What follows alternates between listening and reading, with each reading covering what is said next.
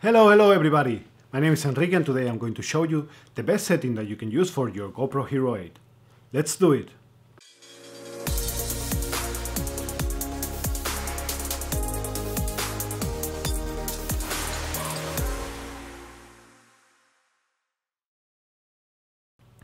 Basically what I do, I have 4 presets set on my camera, so whenever I want to shoot something I have them already saved into my GoPro and I'm going to show them to you. Number 1 is cinematic. Cinematic I shoot it at 4K 60 frames per second. Normally when you are using a DSLR camera, the shutter speed has to be the double of your frame rate. So when you're shooting at 60 frames per second, I recommend using 120 in the shutter speed. But the GoPro make something really strange with this. Sometimes come too much light into the sensor, sometimes it's too little light.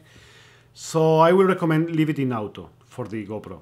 For every setting that you use, that you see here, they are all set in auto. There are 3 things that I leave the same for every setting that I use.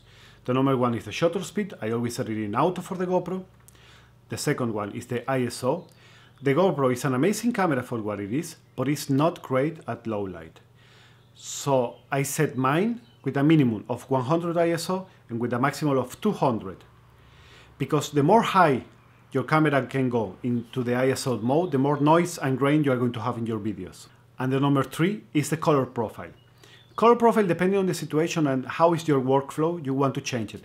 You can use the GoPro color, that is really look good, looks great for what it is, but you don't have so much play in post to make a color correction about it or to apply some LUTs. So what I mostly do is to shoot in the flat color profile of the GoPro. With this, can give you a lot more options to play with the colors, to make color correction in post, especially if you're using something like Adobe Premiere Pro or if you're using the Final Cut Pro, DaVinci Resolve. Everything is great to color correct your videos, and this is the setting that I will recommend. But that you know, all these 3 things is going to be applied in all of the 4 settings that I use for my GoPro. Normally I edit my videos at 24 frames per second, so when I shoot in the cinematic at 60 frames, this gives me the possibility to halve the speed of the video in the editing software to get this really nice slow motion and smooth B-roll on it. The second setting that I use is action. For action I mean when I want to shoot really fast-paced scenes, like for example I'm on the car, on my bike, skating, or a pet that is running around playing, something like this, I recommend to use 2.7K at 120 frames per second and the wide lens angle.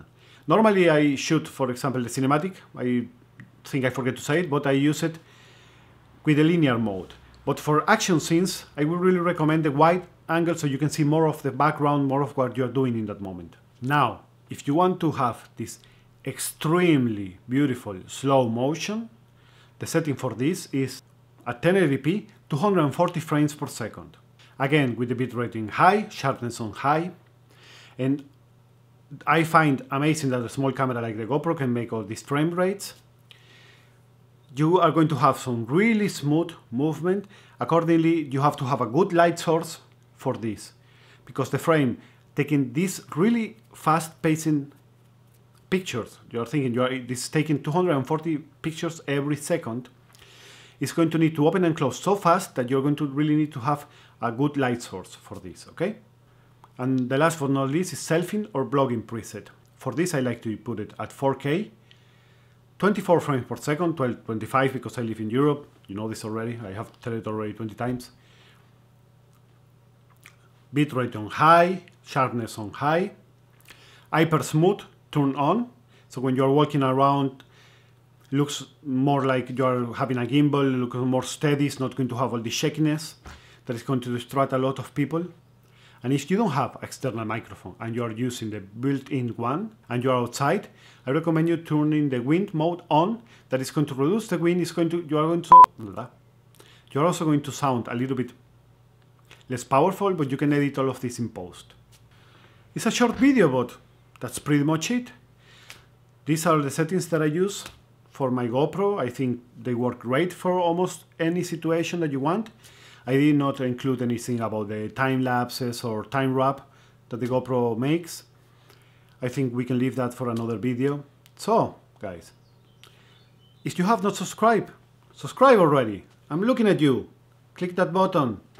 I know you want it. I will really enjoy it. I will really appreciate it. So thank you very much. And click the like button if you like it. Dislike if you didn't like it. And like always, guys, see you on the next time. Bye bye.